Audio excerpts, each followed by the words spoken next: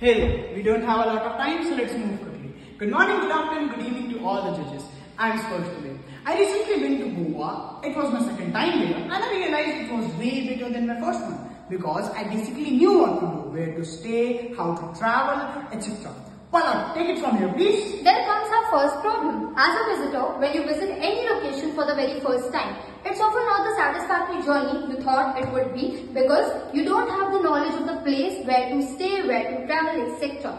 Versa Fidos, take us to the second problem. Yeah, sure. When in tourist places, there are many such small shops having a good quality product but are unnoticed or unknown. You must have seen reels on such shops on Instagram. The owners of the shops are the people that are doing just for their survival. As we have pointed out the problem, now let's just move towards the solution. Well, according to us, there are two major problems that one might face while traveling. So, we came up with a solution, an online platform. Genie Apki Yatra, Sathi. Let's see how it works.